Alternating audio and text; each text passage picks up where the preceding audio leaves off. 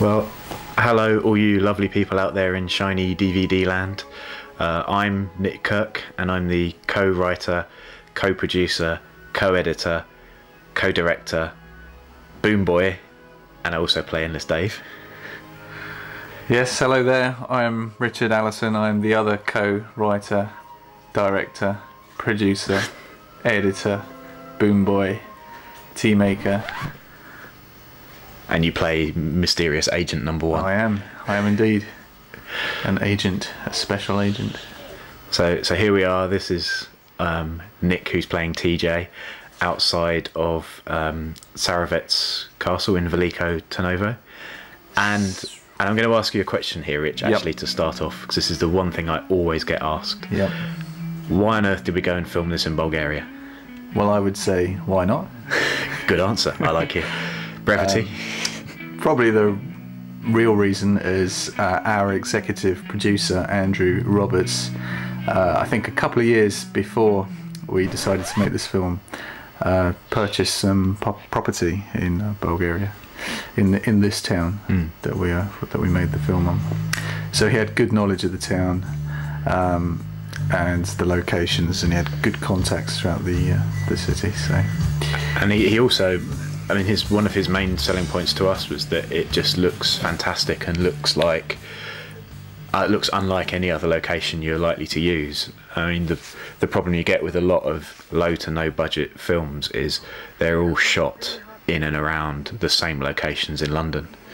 Exactly. It was also an incentive or a motivational factor to get cast and crew on board, and ourselves worked up and fired up about the film. I think. Yeah, I think so. It's just if it didn't have that kind of wow factor with 9 days location shoot in Bulgaria, yeah, it's hard to kind of maintain. Yeah, a lot of motivation.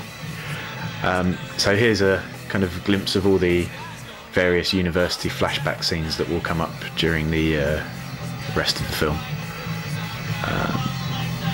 which we filmed at our production person's flat, our sort of production designer, Hannah. It was her student flat at the time. If you look very carefully, there's various people from the crew in there. There's Faye, our makeup person, who you can see coming up right about now. There she is, over her own credit, or under her own credit rather. Yeah, and that's me dancing badly. And this was towards the end of the shoot, wasn't it? This was one of the last days of the shoot. Yeah, definitely. By which point everyone was getting a little bit tired, having shot continuously for 2 weeks. So it was quite good to have this kind of fun stuff to shoot towards the end, where everyone could just go a bit nuts and do what they wanted. For this sort of party sequence, we literally just said to people, right, we're going to turn the camera on you for 5 minutes and just go mental. So I think for them this was a nice little way to unwind. But I guess one of the key things we should probably talk about is the inspiration behind the film, why we decided to make it, and why this film. I think it was partly a desire to go back to basics, wasn't it, really? It's kind of along the lines of something you first wrote years and years ago, the first sort of feature-length script you wrote. Just something that would be simple and dialogue heavy, so it didn't involve too many, special effects either. Yeah, nothing too in practical effects and after effects as well. Yes, special effects. And also something that was quite character driven, because we were determined this time that we would actually use proper actors rather than just getting our friends in to help us out, which has been our usual technique throughout the years. And we thought if we had something that had some sort of decent characters for people to sort of sink their teeth into, then they're more likely to give up their free time. One of the main things being this was made for as little money as we could. We weren't able to pay people, so everyone very kindly gave up their time for free to be in this, to help out on it. So I think we knew we had to kind of come up with something pretty actor driven in order to entice them in. Yeah. Some good monologues and dramatic punches. Equal, I mean, as well, it's an ensemble piece as well. There's 4 or 5 really good parts there. Yeah, rather than one starring role, I'd say it's very much sort of driven by the group rather than a single actor or character, which helps spread the risk for us as well, in case someone would dropped out or was injured having said that, we did manage to injure one of the actors on the very first day of shooting. And we'll come back to that a little bit later, actually, I think, because you'll be able to see the specific moment where he gets injured a little bit later in the film. So there's a little tease for you there to keep listening to this commentary, because we'll come up with something, I'm sure. I think the other inspiration behind the story itself was a kind of couple of things that came together sort of 3.5 years ago when we first started working on this. You just missed my entrance there. I did, actually. That was you. That was you and your brother lurking in the background as mysterious agents. Yes, and if you look throughout the film, you'll see them at a couple of points. The 2 agents are there. They're also in the bar later on. And that was one of the key things we wanted with this film, was it for when you go back and watch it a second time, for you to pick up on all these kind of little bits that we've threaded throughout that tie it all back together. And it's the kind of it's the 2 interlinked nights, not even just the reunion night. It's the links between this night and the party at university sort of 10 years ago. There's lots of kind of little individual little links that I think become clearer once you go back and rewatch it. There's our exec producer, Andy. We had to give him a part to keep him happy. Yep. And Jay, who's playing Will there, I think he was quite happy to be beating up the exec producer. It's never they spent a lot of time rehearsing. They did. Mostly whilst drunk, to be fair, but they did spend a lot of work on it. They're method actors. Exactly, yeah. They took it seriously. But I think going back to the sort of inspirations behind it, there were 2 kind of key things that we wanted to get across. One was, for both of us, it was coming up to 10 years since we'd left university. And I know a group of my friends were talking about things like having reunions and that sort of thing, even though I actually see them all fairly frequently. So that was quite nice. We liked the idea of a reunion, of a group of people coming back together again, because that gave you a kind of instant, an instant way to... It's a dramatic situation. Yeah, and it's straight off the bat. It also, if the characters are catching up with each other, then the audience is given sort of an easy way into their lives if they're using this to kind of reminisce and catch up. Otherwise, if they sat around just talking about things that had happened, it becomes a bit expositional and heavy-handed that you're trying to crowbar these things in. And the other thing was I went to a friend's wedding, which can only accurately be described as utter carnage. And the group of us spent about 2 weeks trying to piece together what had happened, and various fragments started coming to light, which then painted other events in a different light once you knew one thing had happened, another thing made more sense. And that then kind of gave us the structure, didn't it, of this flipping back and forth, so that they're piecing things together the next morning, but also you, as you're watching it, you're piecing it together sort of bit by bit. Because another reference point was like a Stephen King novel, which with interwoven characters from the past and the present. So kind of something like It, where you've got that sort of flipping back and forth between the 2 different times. We had to map it all out on a roll of quite a long roll of paper. Wallpaper. Basically like a bit of wallpaper style paper. We spent a good 2 days just thrashing that out, planning out the whole thing, all the relationships and all the events, how they were intertwined, who'd done what to who, who was going to do what to who, how it was all going to piece together. Before we started. Yeah, before just putting any words of the script down. Yeah, we had it all mapped out. Yeah, we very much knew specifically what the characters were going to do, where they were going to end up, what kind of types of people they were, yes. where they worked as well. And I think it's probably safe to say that each of them has probably kind of got a little bit of us in them somewhere. You know, you've got sort of Ben, who's the slightly geekier character, and you know we're both unashamed geeks, so I think we were always going to have a slightly geekier character in there. TJ is the kind of cool guy that we wish we were. Yeah, and we really never ever were. Oh god, there's my my grinning mug. Yeah, that's me, Endless Dave. You know, Charlie was kind of the parts of us that had started to settle down and maybe not kind of focus on the creative life quite as much as we should do. And Will was the kind of bit of us that still wanted the creative life and still wants to kind of push that and focus on that. So they've all got kind of little bits of us sort of mixed in there. Yes.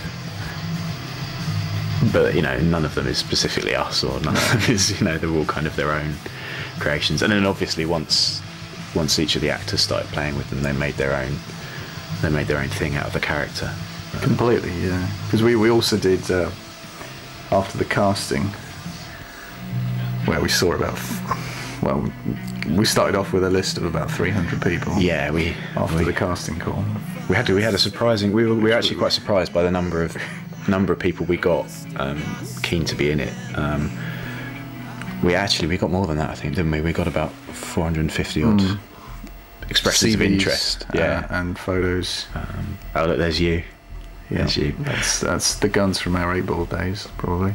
This, I think this sequence is a nod to stuff we've done in the past. We were always kind of keen on the action type films. And then, you know, we undercut it there with a nice little fart noise and a bit of spit. So that's it. We've moved on. Yeah, yeah. It's kind of drawn a line a little bit under those days. Yes. Because this is my old flat that was so famously featured in April. And that sick there that Andrew, who's playing Ben, spews out is a kind of combination of ham and pea and mushroom soup. And he absolutely hates mushrooms. We didn't do this deliberately. We honestly didn't do this deliberately. We just happened to mix up those two bits of soup without thinking. So he really didn't have any trouble throwing that up and looking like he was genuinely feeling sick because, yeah, he hates mushrooms. Is it worth talking a little bit about each of our cast? We've kind of not really mentioned them much so far. Yeah, we started talking about the casting. So we've got Hayley there, who you can see now, who's playing Charlie, and is as we record this, off on her way to LA to try and make it big out there. Hopefully, get a better agent than this guy. And well, I guess while we're talking about Bob, this is Mark English of MEV Productions, who also runs the Sutton Film Festival, where we showed the 8-ball trailer. Years back. Where we made contact with Hannah as well. Yes, got Hannah on board. Hannah's our production designer, sort of props and set design and costume design.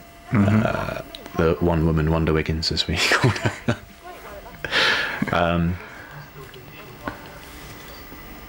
Yes, and I think Hayley was quite a clear choice, wasn't she, from when we did the casting? She definitely stood out from day one. She definitely stood out right from the start. I mean, so we did a full day of casting.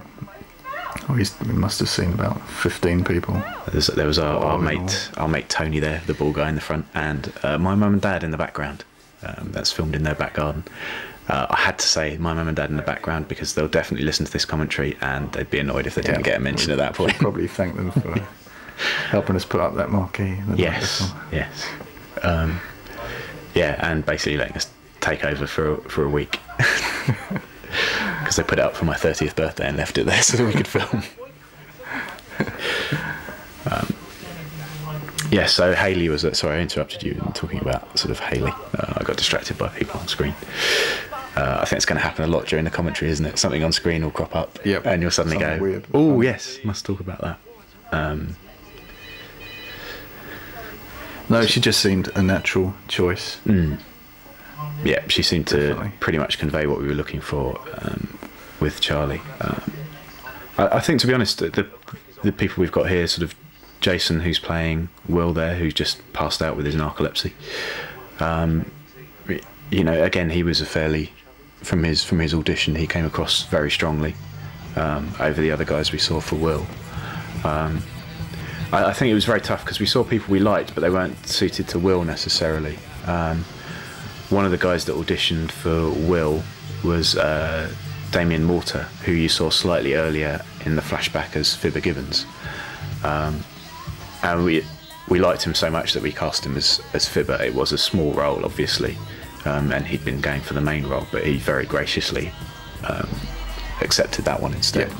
And I think that was the thing with the casting. We saw lots of people we liked, but they just weren't necessarily right for the characters. We saw a lot of good people, I think. Henrietta was someone that we got through. Henrietta, who's playing Jennifer there. She came through the website, didn't she, rather than the casting call. Was actually on file. Already, but still impressed at the audition. Yeah, definitely. And she's now also out in LA trying to make it big out there. So it seems to be a common theme amongst our actors. They'll go on to bigger and better things. And better. Nick, who's there on the left-hand side, who's playing TJ, he pretty much was the character. He turned up late for the audition because he'd been out drinking all night and spent most of the night getting lost on night buses. That's right. And he had like a CD player strapped to his body. Really cool. And he pretty much just seemed to be TJ. There wasn't really a lot of doubt on that one. No. And I think he liked it because basically he had to play someone who got drunk a lot and played music, which Nick does. So he thought it was great. And then we've got Andre Cleaver there, the leopard, as he likes to be known, playing Ben. Again, he was another clear choice from the audition. He just kind of nailed the sort of slightly nervy, slightly geeky character. And didn't go over the top. It wasn't sort of anything too overboard. And he's kind of concentrating mostly on theatre work at the moment. Andrew, he's doing moving more into directing side of things, I think, as well as the acting. Excellent. And we're back in the uni flashbacks now, and you might notice there's a kind of little bit of a 8mm style filtering going on there. It took ages to find that stop. No, we did that afterwards. We cheated. Don't listen to him. He's full of lies. We wanted to do this to try and differentiate the older scenes from the newer stuff. So you've got just a little visual cue as to when you're going back to university, as opposed to the kind of Bulgarian style scenes. Rather than on-screen captions. Really get annoying. I think so. You're not American. So. Unless you are American, in which case, welcome. Don't alienate the audience, Rich. Damn, cut that bit out.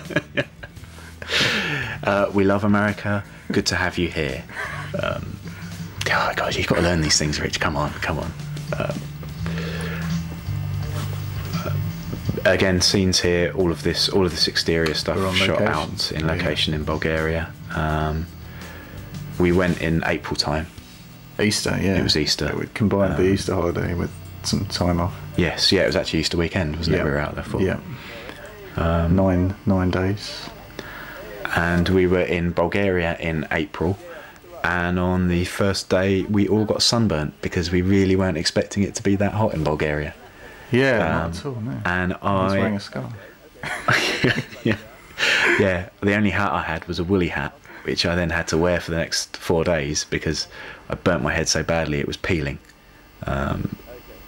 Which, you know, a bald man with a peeling head is never a pretty sight. It's actually probably worth mentioning that it's quite a miracle that Nick actually made it to Bulgaria. Yes, and that's not me, that's actor Nick. TJ Nick. Actually, I'm going to come back to this. I've got to mention this. I've got to mention this bit. That's my brother there, Andy, playing Bobby the fridge pisser. Did this really happen?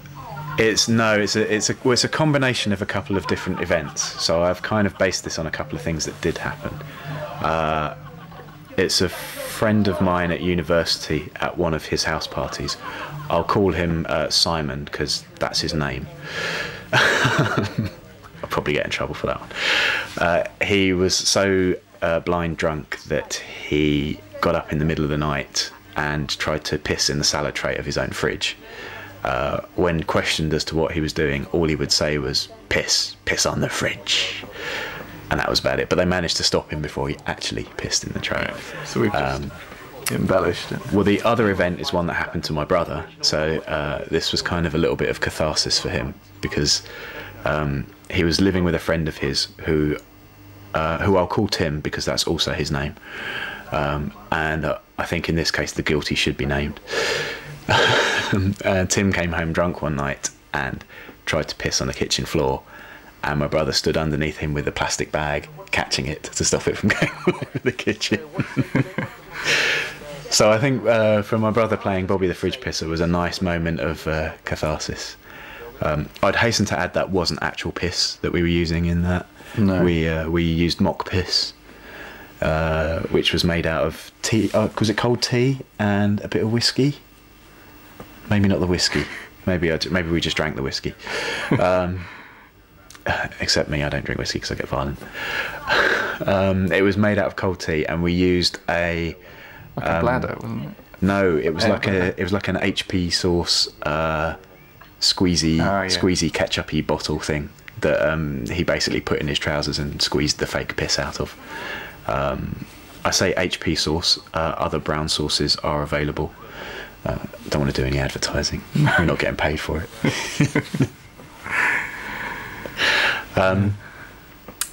Yeah, so that was why we had the fridge pissing scene. I think there are a couple of moments like that in the film that I based on university events. They weren't, strictly word for word what happened. Or, there are a couple of bits I based on conversations that friends had had. But, any writer does that. Always steal your friends' conversations. Never talk around a writer. They'll pinch it. Anyway, let's go back to what you're saying about Nick. Yeah, Nick, it's a miracle that he made it to Bulgaria. Yes. Because about a week before we were due to go, he realised that with his Nigerian passport and nationality, he would need a visa to actually fly into Bulgaria. Yep, and he didn't have one at that time. No. So it was up to Muggins and you and me and other Muggins to go up to the Bulgarian embassy, which is a lovely place in London, and literally beg for them to push it through. And I think we were there. Was it the day before we were due to fly? Absolutely. It was the day before. It was we were due to fly out. As anything. We did not expect to actually get it. I think we stayed there for about 4 or 5 hours. Yeah. Just waiting for someone to come out. And we had no visa. idea whether they were going to come through with it or not. No. They were not saying. No, they didn't seem overly impressed with us. We did have to write a rather sizable cheque as well. Yes. That might have swung it. Yes, I think giving them a lot of money helped them, not necessarily us. No, that wasn't in the budget. Yeah, It's all these little costs that push up. Little. I say little. It's all these costs that push up a pretty much non-existent budget into a more reasonably existent budget. That's probably my favourite shot in the film. This one. Yeah. Yeah. To be honest, a lot of the shots around here. Yeah. I love. I mean, they're a little bit wobbly because we were using a Steadicam for this. Yeah. Which you can see Walking there. backwards. Yeah. With some very heavy equipment. It's still a lot steadier than if we were just handheld, but it's still a little bit juddery. Yeah. So hopefully this scene doesn't make you too seasick. But there are some. I think my other favourite shot is when Jay and Hayley are sat overlooking this monument a little bit later on, and that also looks rather beautiful. Yeah, that's a good one too. Yeah. I mean, that scenery is completely breathtaking when you're actually there with all those buildings in the background. Yeah, Veliko Trnava is definitely a beautiful place.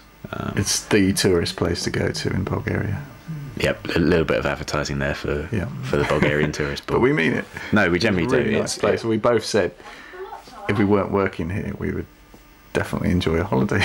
Yeah, no, it would be. I'd actually would quite like to go there for a holiday, having not really paid attention to a lot of it. No, because we were working all hours, so pretty solid. I mean, only really wind down in the when we're having a meal in the evening. Yeah, I mean, you and I were doing pretty much 20-hour days while we were out there. I mean, we were getting by on 4 hours of sleep and Pro Plus and anything with caffeine in it, basically. Because we'd get up in the morning, go over all the shot lists for the day. Yep. Change locations if need be. Go in recce locations while maybe one of us was doing some shooting, because obviously, you know, another drawback of the low budget shoot is we weren't able to get out to Bulgaria beforehand and look at any of the locations. We looked at photos. Andy had been before. Andy had given us some tips. Had photos. And we, you know, obviously we took his advice for a lot of locations. Yeah. But we didn't have transport either, really. No. We were on foot. And the hostel we were staying in, great as though it was away up that hill. But they very generously ferried us around a few times, I have to say. Yeah, the guys at the hostel were amazing. They did move all our equipment up there. Yeah, they really went out. To be honest, everyone in Veliko Trnava was great. They really went to town for us. Absolutely. The kind of tourist board put in a lot of effort. I mean, to the extent where they were willing to get the police to close down roads for us to film. That's how accommodating they were. The police would stop and shake our hands and say, "Oh yeah, we've heard you're making a film. That's really great." Well, I think the most surreal moment with the police was these shots here with Nick. We shot these at about this was about 4 or 5 o'clock in the morning. We had to do it at this time because of the clear streets and we needed that dawn. Yeah. Because obviously the way the shots are, this is happening first thing in the morning. It had to be authentic. It had to look like it was early. And to be honest, we needed the clear streets with no traffic, no people. So, you know, we'd covered Nick in fake blood, got up at ridiculous o'clock in the morning, trekked down to Salavet's castle, and we were just finishing off our last shots with Nick, and a police car was pootling over towards us, and you know, being old school guerrilla filmmakers, our first instinct was, quick, let's get this finished before the police move us on. And we were just finishing off, and one of the policemen came over and shook our hands, asked us how it was going, and then started having a sort of conversation with Nick about the history of the castle, the Ottoman Empire. While he was covered in blood. Yeah, well, Nick stood there covered in fake blood and a torn shirt. Fake injuries. And that was the one moment where I thought, right, I'm stood outside a Bulgarian castle at 5 o'clock in the morning watching a policeman have a conversation with a man covered in fake blood about the Ottoman Empire. It doesn't really get a lot stranger than that. It's quite surreal. Yeah. Especially when you're sleep deprived. It kind of, takes on a kind of weird sheen. We actually had quite a big crowd watching us film this scene as well. Yes, this was kind of early evening time, wasn't it, when we did this? And this is actually the road leading up towards our hostel, Yeah.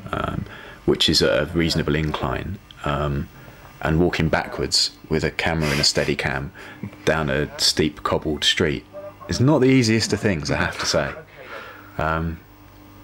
Yes, all of these scenes here with Andrew in his office. This is the office I used to work in at the BBC, in the Information Archives. That's the desk of Sarah Hayes, who's the head of Information Archives. Never know. Yeah. So yes, so that's a BBC location right there. I say BBC location. It's a BBC office. It's a working office. It's not a location. But we shot this on a Saturday morning,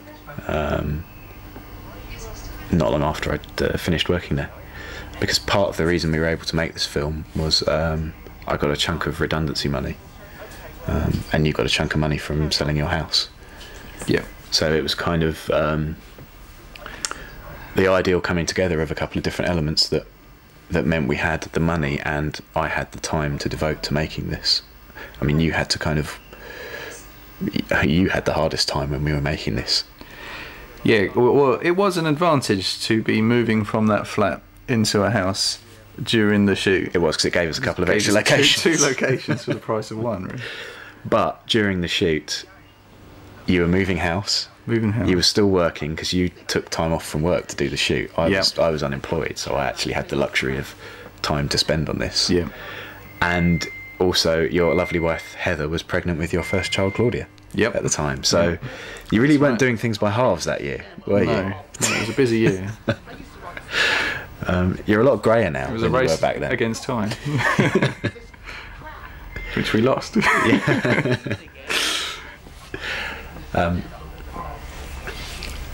This was a really useful location as well. This is the offices of a design company called Small Japanese Soldier, where my friend Liz works. And I'd say Liz is probably actually the first lady of Trick Shot, being that she's been there through most of our hero. Yeah, she's been there through most of our filming, and she turns up in the background a lot in a few scenes. I think you can see her in the Kinky Malinky scene. Yeah. And in one of Charlie's office scenes later on, she's lurking around in the background, because obviously Charlie's office is also these Small Japanese Soldier offices. As we shot all that in the one day, we did quite a bit there.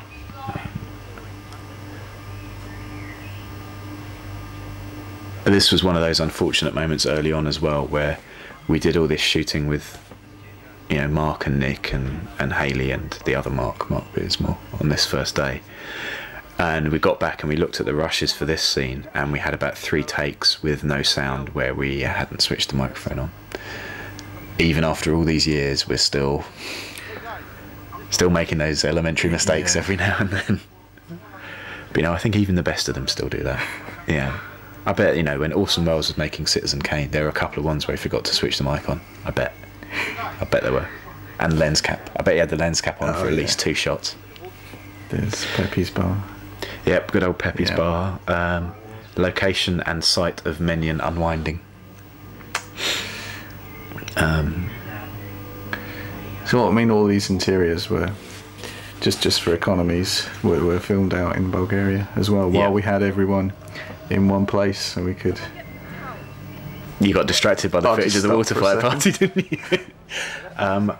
I have to say, in our defence, nope, this bit's utterly shameless. It's gratuitous. I mean, all right, at least it's a joke. You've got this bit in the middle. Come on. Yeah. No, it's completely gratuitous. The third girl there, Eva, we found literally. Was it on the day that we were shooting these water fight scenes? Did we find her on the day, or was it the day before? Well, maybe the day before. I think Hannah managed to sort of put out a call and track someone down, because it was right at the end of the shoot, and we just got to the point where we just hadn't had time to sort out anything. But yeah, no, the Bulgarian interiors, the restaurant scenes earlier, and those bar scenes, they were all filmed on location in Bulgaria. Yeah, like you said, the main reason being we had the 4 actors there for those 9 days, and it made sense to just try and do as much as we could in big blocks. So we shot the sort of all the restaurant scenes over a 2-day period, and we shot all the scenes you see with the 4 of them in the bar that come up from now through towards the end. We shot all of that in 1 day, and that was quite a day. Big day. That was a tough day. That was a fair old chunk. We were in there for about 10, 11 hours, I think, maybe slightly longer. Yeah, we booked it out the whole day, didn't we? God, there's my fat eggy face again as Endless Dave. Probably a quick shout out to Daniela from Stara Planina VT Properties for helping us source those locations. Yes, yeah, nope, she did a lot of work for us with locations. Yeah. And we're kind of back around this sort of central monument in Veliko Tarnovo now. Again, it just looks amazing. But for these shots, we did quite a lot here. Remember that woman that was in the background? That's what I was going to say. There's a kind of woman in a red coat. You might see her in 1 or 2 of the shots, and we did about 3 takes on the 2 of them, and she would not budge. She'd managed to position herself at a point where throughout the entire shot of them walking, she was in the camera. Amazing. Yeah, and looking at us. Yeah, without even trying, she was just there in shot the whole time. I think I've cut around her, but I think there's possibly 1 or 2 shots where she might crop up in the background. But she was there. Yeah, we were watching the footage back, and it was like, that woman with the red coat. Again. She's been there the entire time. But yeah, I think we were keen to film as much outside as we could, purely because it just makes it, with locations like that, it just makes it look so much better, much more interesting than a standard kind of talking head shot. Yeah, well, we were lucky with the weather, weren't we? Because it yes, was absolutely. Well, we were quite despondent on that day. Yeah, we turned torrential up. rain on the first day. Yeah, on the day we arrived, it was an absolute downpour, and like, because everything is, these kind of these sort of, high-angled streets. Yeah. There was just rivers of water running down everywhere, and we just thought, that's it. We've got 4 days worth of exterior shooting planned, and it's going to rain. We're not going to be able to do any of it. And then this was like the next day, bright sunshine, everything bone dry. We got burnt. So we were really lucky, and it held out for the rest of the 9 days we were there. So yeah, we really hit a lucky streak with the weather, because otherwise that really would have scuppered us. Yeah, and as you can see there, we really couldn't afford to do the stunt in the end. We did have it kind of lined up, didn't we? We had someone lined up to do us a proper throwing someone through a sheet of glass stunt. And in the end, just time and money, as always on something like this, became the factor. We couldn't afford to do it. We didn't have time to do it. So a few stock shots. Oh, yep. So he really, it's genuine. Yeah, it he does look really realistic. That's what we're going for there. He really felt sick at that point. Yeah. He really didn't enjoy that at all.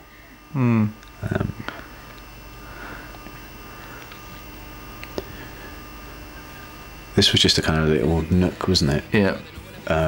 Not far away from the main sort of street, and there's all these kind of little tucked away bits that just look, or sculptures and statues and things. Yeah, statues. Really interesting place. Yeah, I think if you in that sort of first montage in Bulgaria, I put in a fair few shots of statues, because everywhere you looked, there's these kind of massive wrought iron communist-y statues, and not that we knew who any of them were, because we can't read Bulgarian, but there are certainly a lot of them.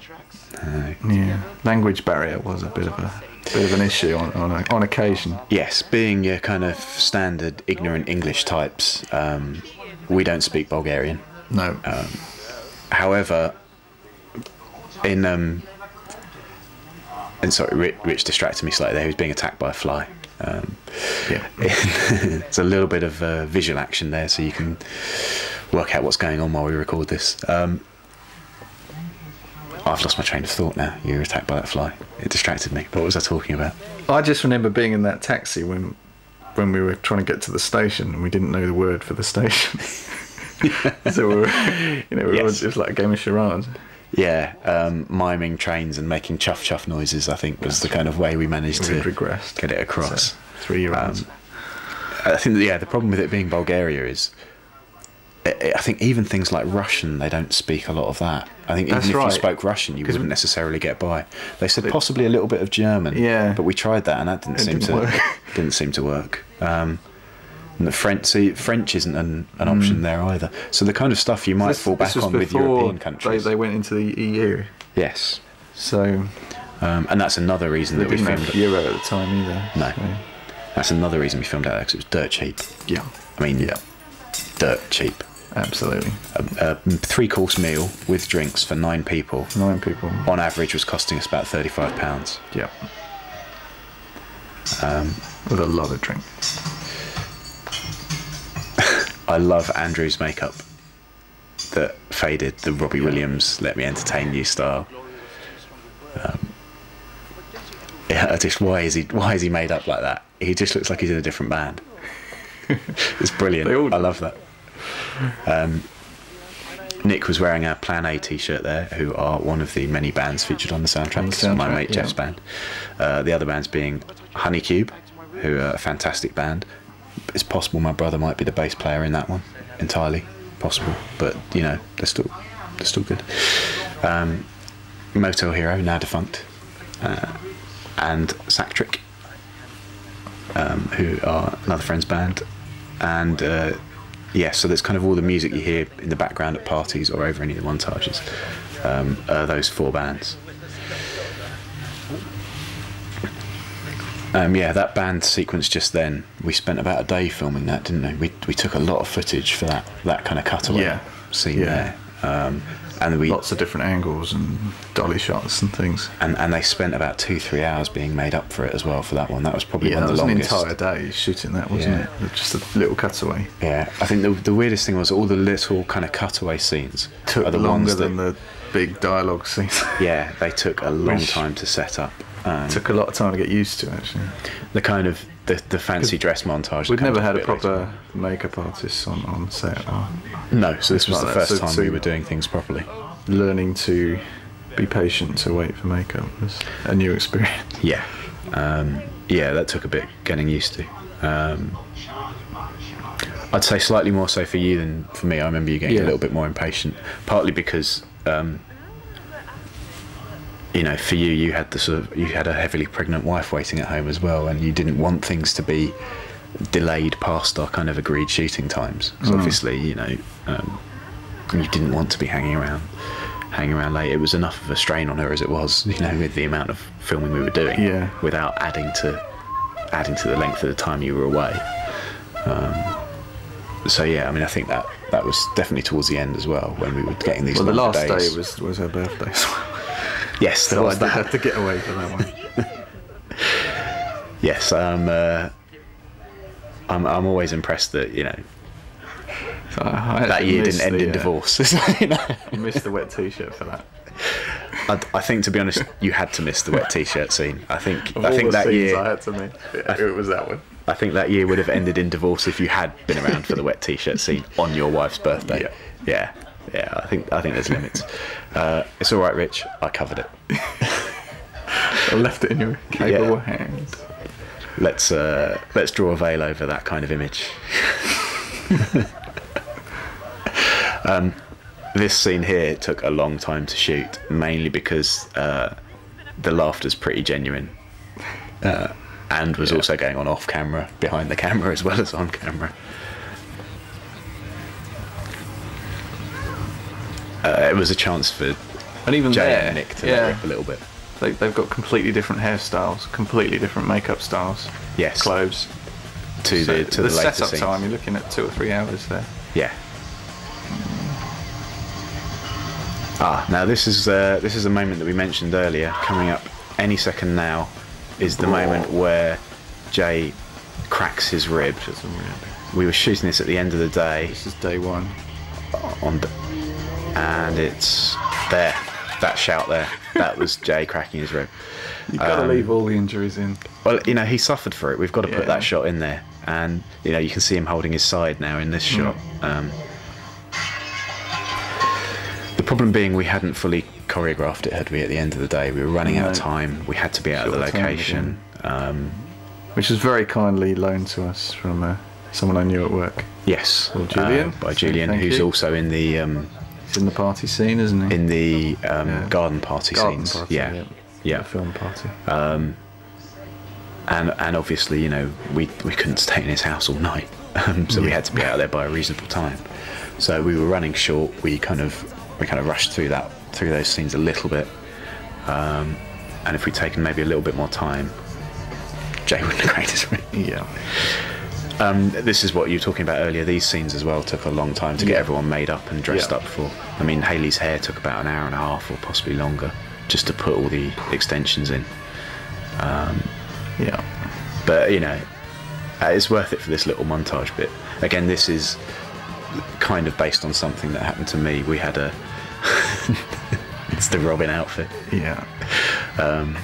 He was going to be a Star Trek guy, wasn't he? He was going to be in a Star Trek costume in the original script, but Hannah suggested that she make him a Robin costume, and when she came along to the rehearsal day with the kind of test stuff for him to try on, we knew that the Robin costume was the way to go. From the hysterics that ensued when he tried on the pants. We knew we were onto a winner there. We guys go quiet at that point. Are you sensing there's a kind of theme there? We're not overly. I don't know.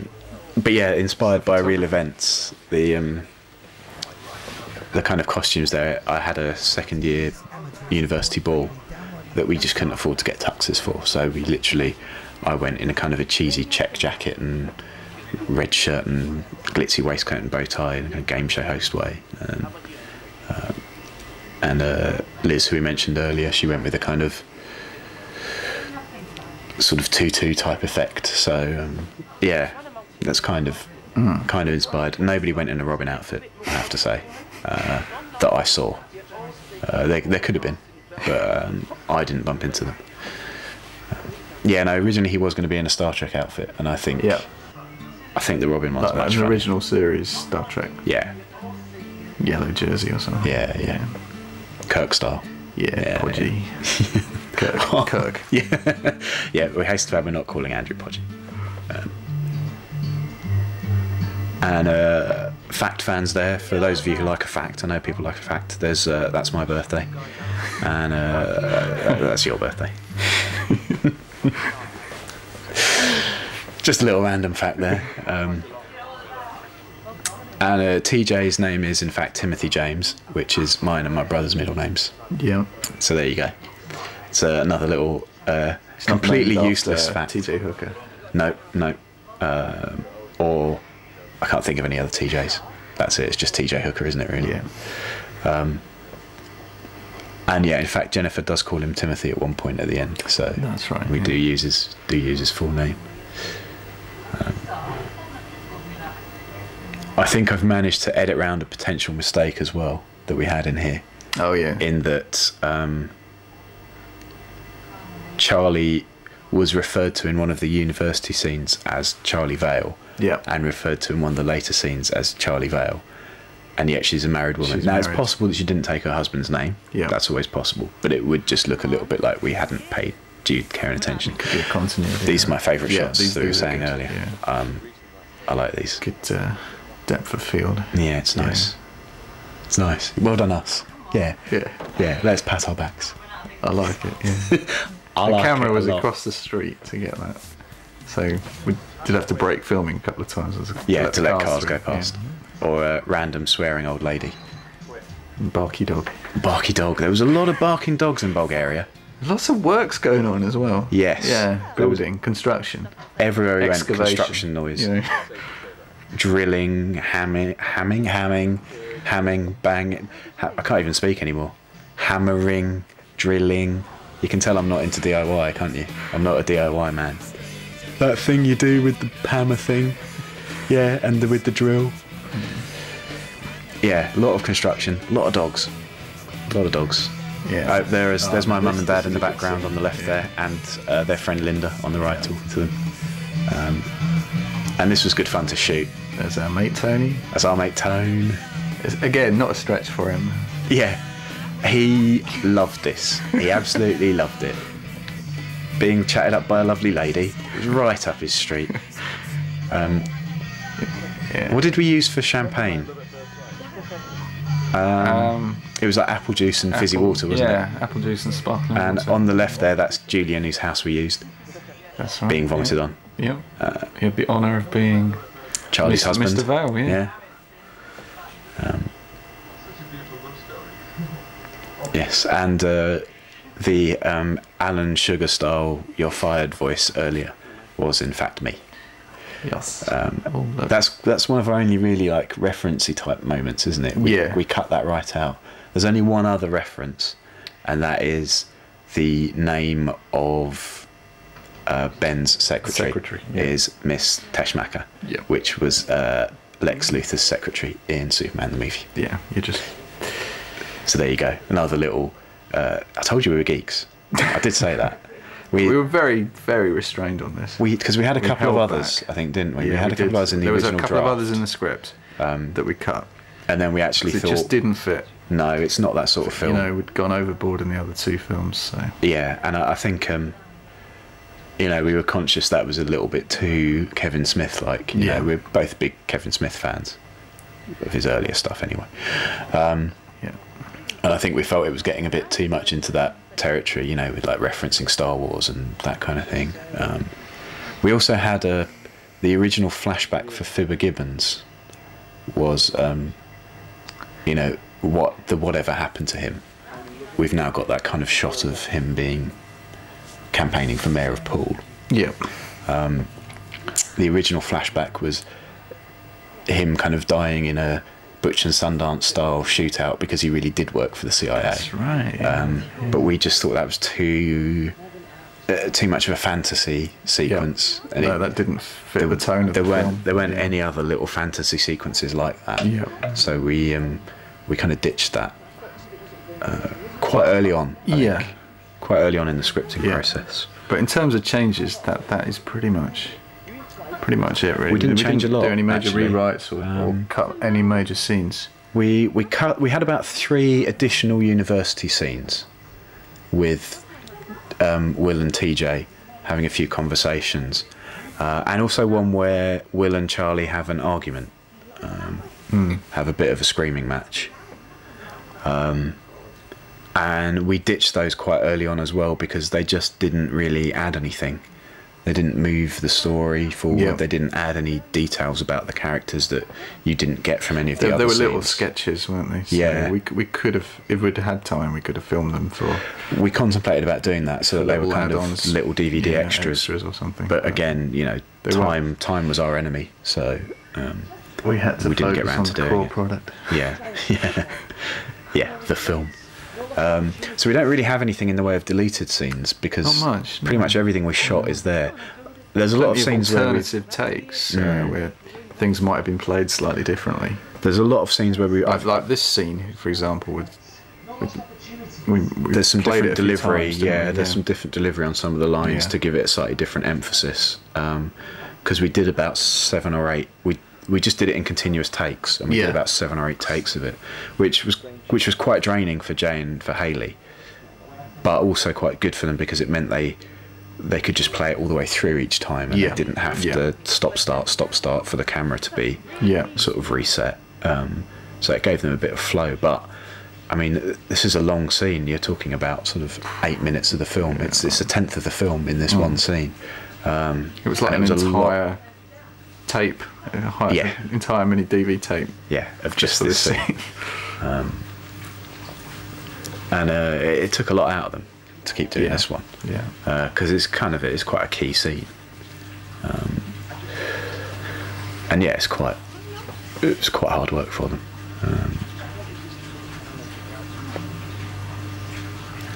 Yeah, again, all still shot in the one bar on that one day that we did all of these scenes. So this was the kind of biggest chunk of that day, where we did all these other bar scenes. This kind of took the most time in the middle.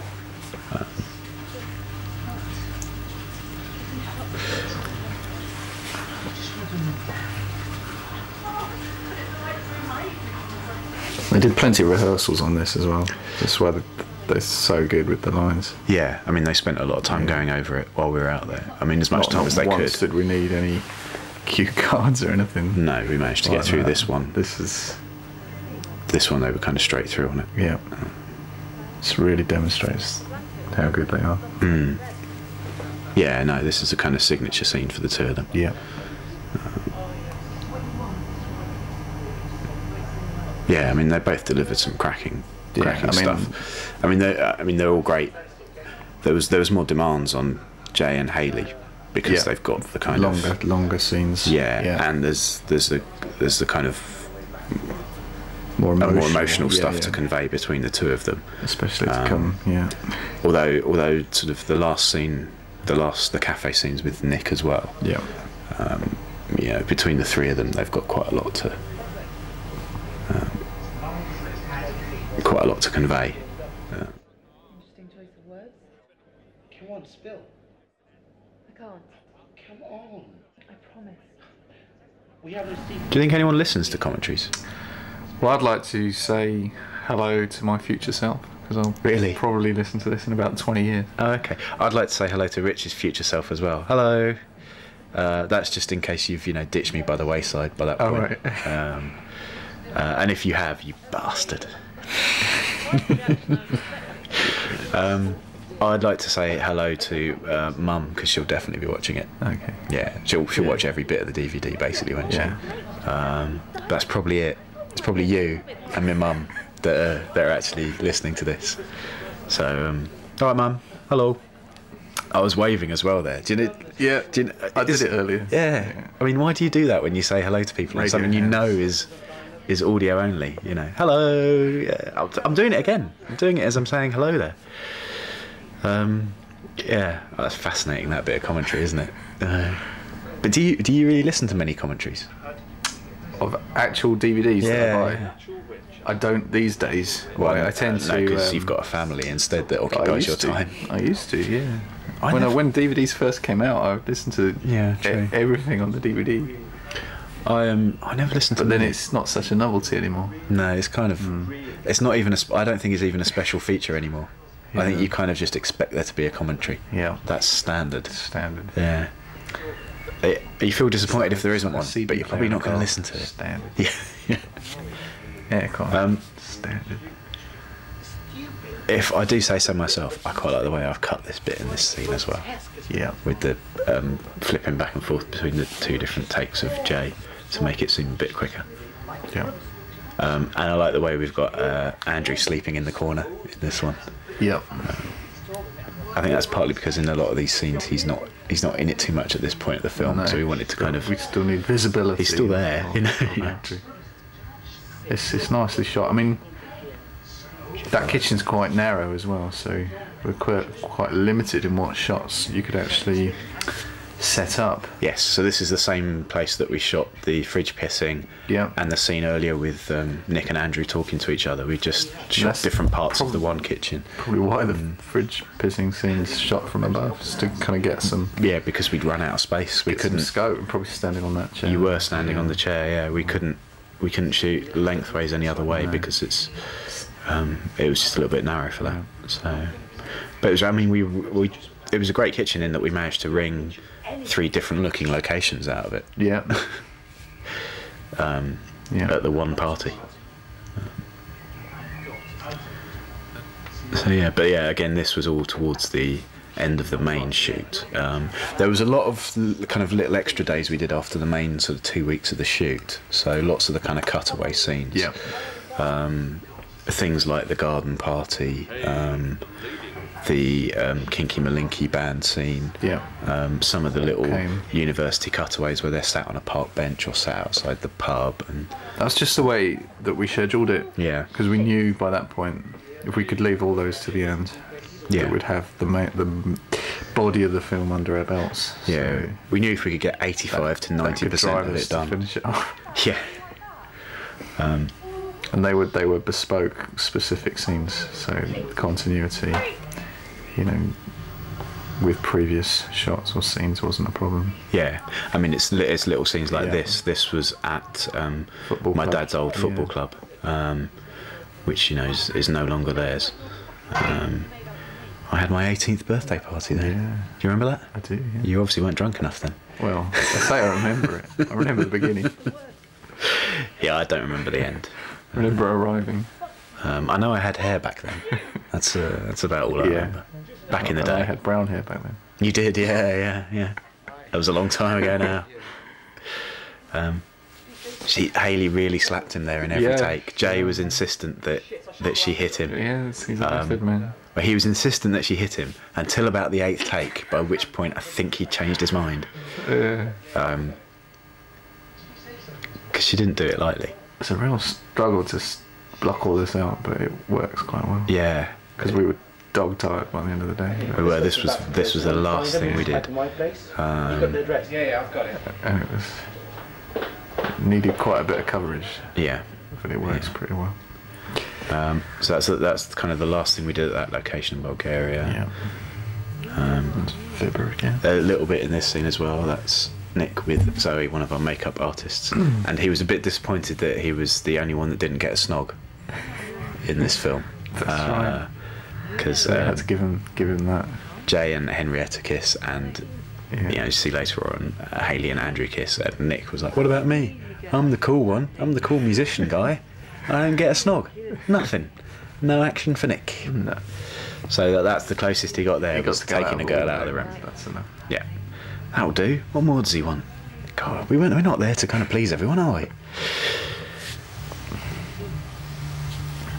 But yeah, I mean, I really liked what sort of Faye and Hannah did with the university costumes and characters to just make them look that little bit different. No, it's so different. You believe it. But the one thing we liked as kind of almost a little joke is that Nick looks exactly the same. That his hair is unchanged over the sort of 10 years. He's still got that same look. There's some dudes, they just do. Yeah. They just cruise along. The same old look. Yeah. That shirt I was wearing as Endless Dave earlier is something that I used to wear at university. Your granddad shirt. It is my university granddad shirt, which has since been binned, I think. I'm not going to need to play Endless Dave again, so unless of course we bring him back for Incidental Weekend 2, Incidental Week, not month.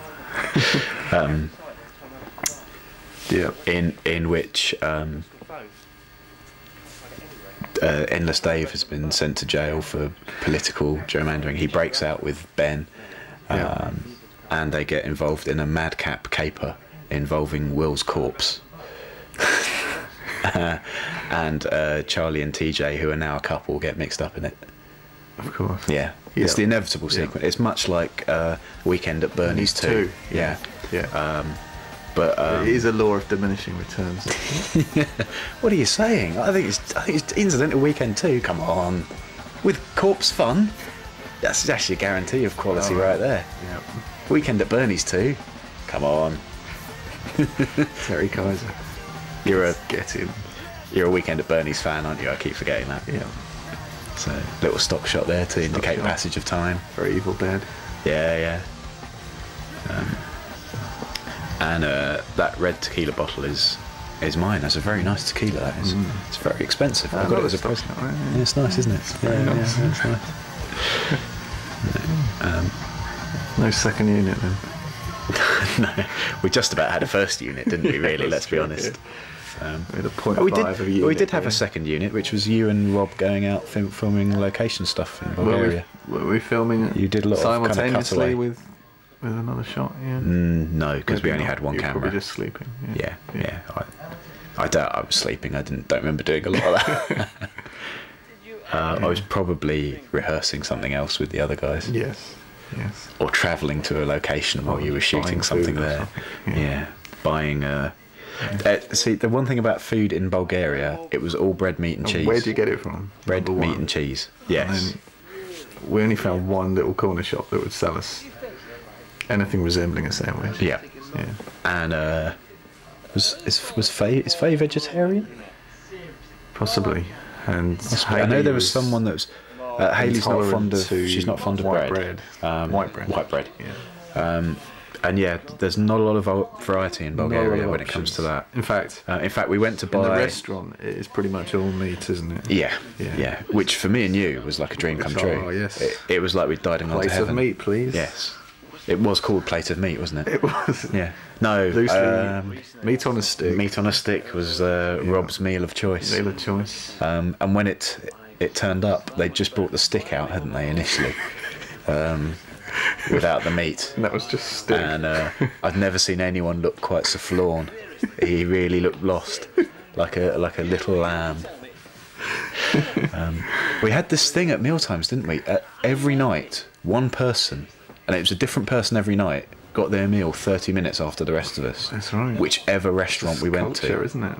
But it was right. weird. Whichever restaurant we went to, one of us, Yeah. a different person, got their meal late. Really bizarre. I mean, I must admit, my overriding memory of Bulgaria is fun. Hysterics. Yes. You like. All I remember at mealtimes is laughing. I think in yours and my case, that was mainly hysterical laughter brought on by Lack of sleep. yeah, and overtiredness and caffeine. Yep. So yeah, Croot Plus was our drug. the hysterics were never far away. To be fair, but no, I genuinely just remember laughing a lot when we were doing the filming. Yeah.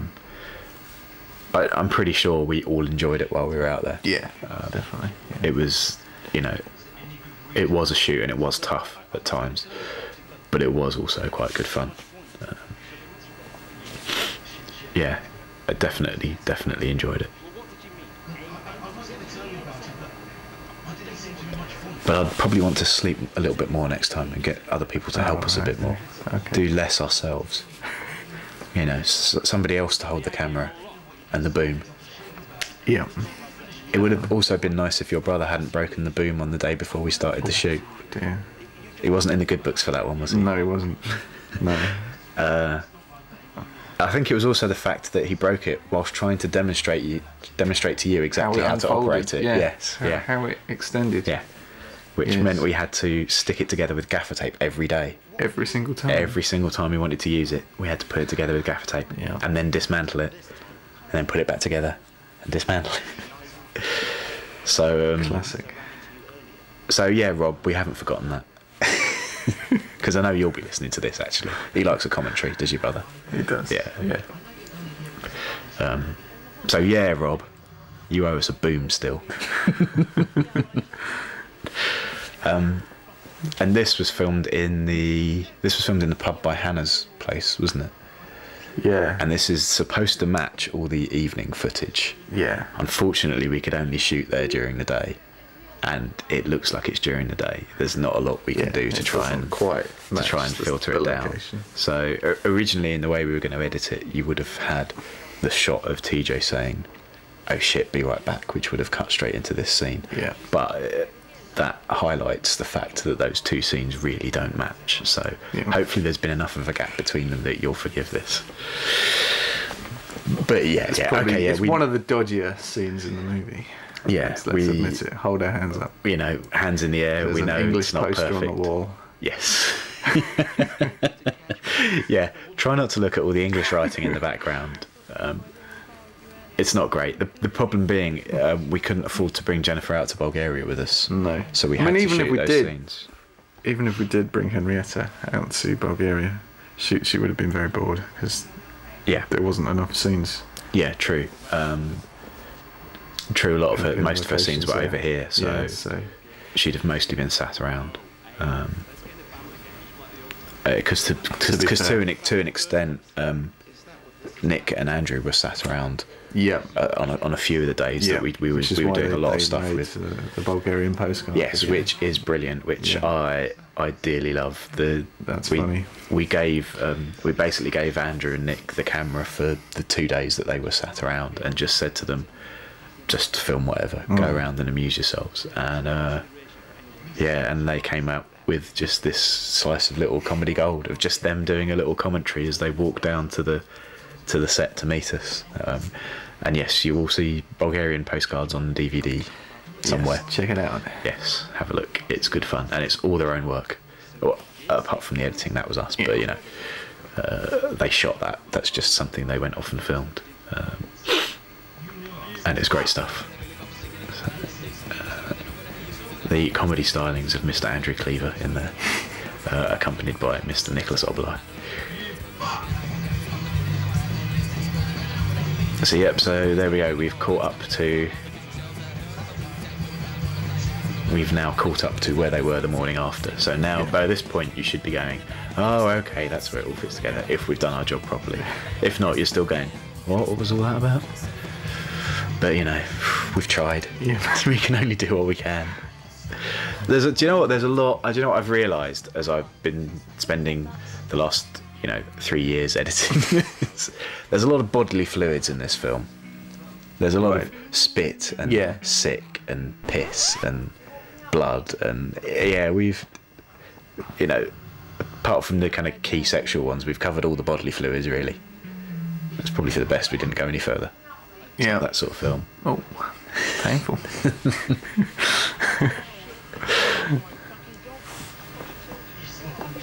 Yeah, it should be pointed out it's been a while since Rich has looked at a lot of this, so it's all a little bit fresh to you, isn't it, after having had a bit of a break from it? But it's nice to have some objectivity. Yes. Yeah. Yeah, some new eyes looking at it. Yeah. Because my old, tired eyes have been looking at it quite a lot over the last few years.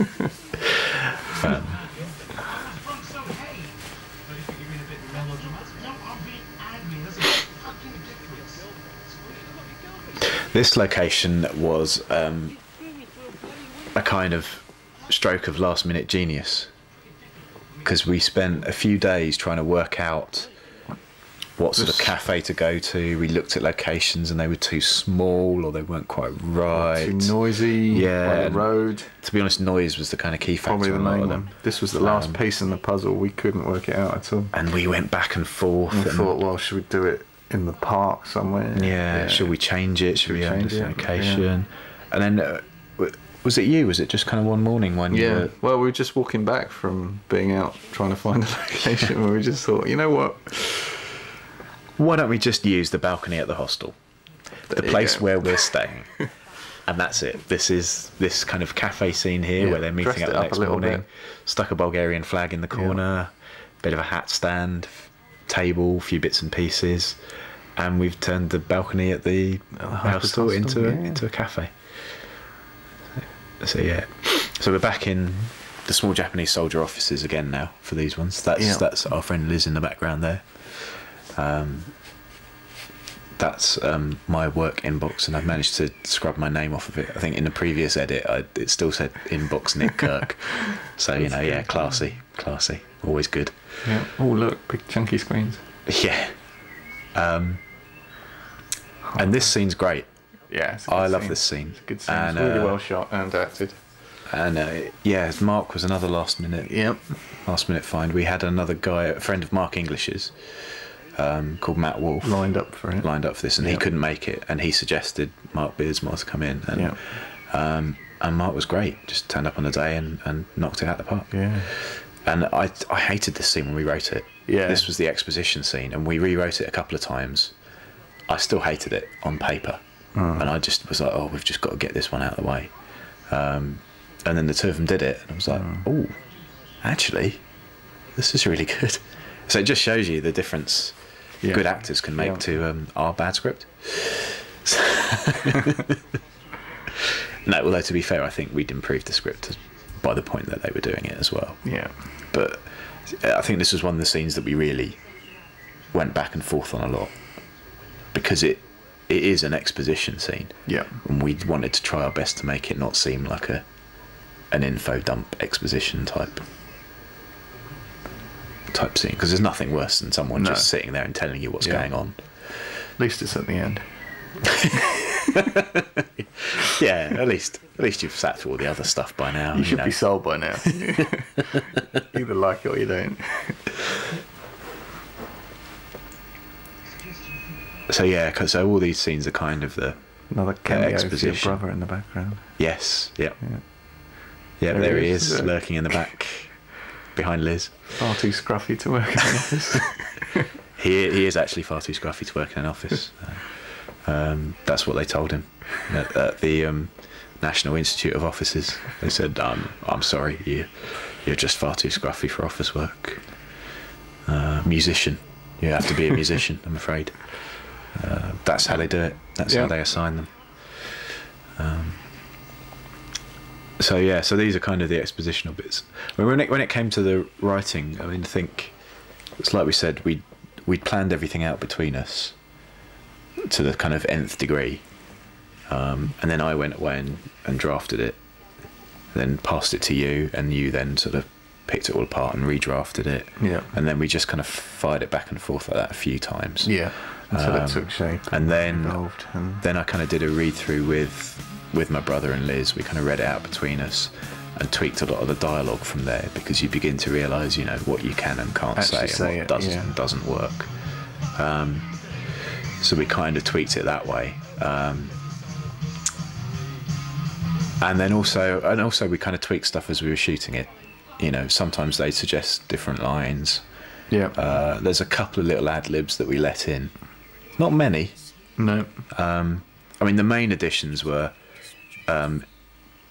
Nick's lines are about 10 times swearier than they were on the page.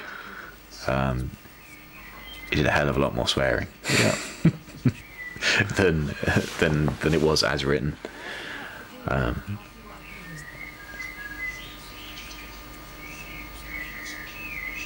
But yeah, we didn't really change it a lot as we went along.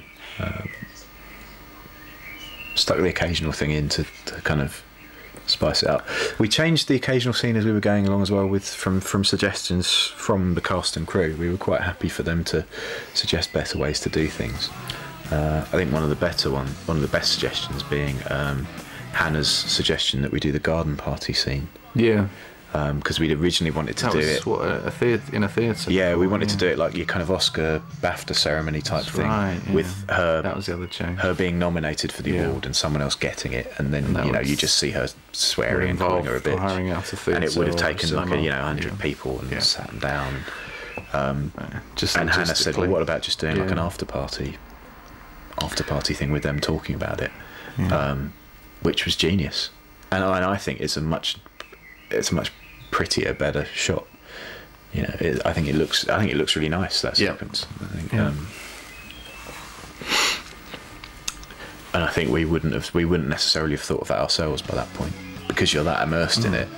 You're that immersed in what you've originally thought it's going to be. You don't necessarily see a new way of doing it. No.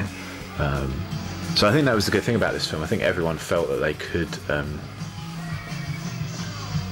chip in with stuff if they felt they had something to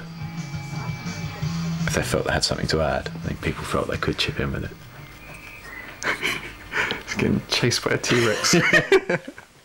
That's the kind of better shot. We did that take a few times, and in the first one, Andrew really looks like he's being chased by something from Jurassic Park. He looks kind of terrified and like he's running away rather than running to try and find someone. So we were going to CGI in the dinosaur. But that might have been going a little bit too far. We hadn't had any dinosaurs in it up to then, so that might have confused people.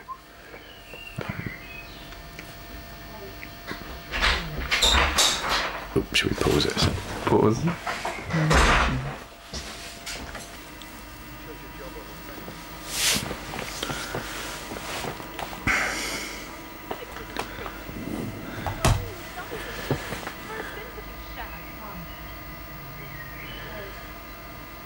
Did we do this on the same day as the bar scenes at the end? Did we kind of... Or did we do it on a different night? I can't remember anymore, to be honest. It's been that long ago. We were originally going to mock up a proper newspaper, weren't we, with the photograph of Ben being arrested on it. Yeah. But again, it's just kind of time and getting around to doing it. Yeah. And I actually kind of prefer the little flash images at the start of like the kind of pictures being taken. Yeah. Those pictures in that first scene back at the start of Ben were taken on the day of rehearsal. That's right. So they could be the first. So that's actually the first kind of thing in the film. Yeah, that's the first thing we did for the film. Yeah. Yeah, back when we did a kind of day-long rehearsal in Greenwich. Kind of, just did a whole read through a couple of times, didn't we? And picked up some key bits. Yeah, it was really important just to make sure everybody gelled and could iron out any issues at all that they had with any of the material there and then. I think if we'd been able to, it would have been nicer to have just done more save rehearsal time on the day, Yeah, we could have done more. We would have done, but we just didn't have that luxury of time. no. It would have been nice, though. I think if we'd had a little bit more rehearsal time, we'd have Yeah. possibly ironed out a few more bits and pieces before we started Yeah. filming. But by and large, we could just set up, get the makeup, Yeah, get the costume done, and then just shoot. yeah. Pretty much everyone, everybody knew what they were everyone doing. cracked on and knew what they had to get done. So Very professional in that regard. oh yeah, definitely, Yeah. definitely. We didn't have to worry about that. I think we made a slight mistake in giving Jay stubble, because I think the length of his stubble does vary from time to time. It's difficult to measure things like that. And I think in hindsight we'd have probably had him clean shaven. Yeah. Because he had to kind of maintain that same stubble length for most of the shoot, which is quite tricky. Yeah.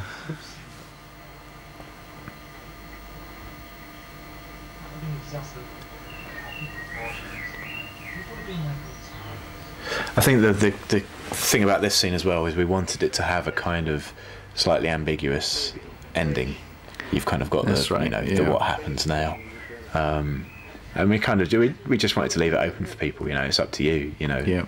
Where does it go from there? It's up to you to decide if they still stay friends or not. Or what happens.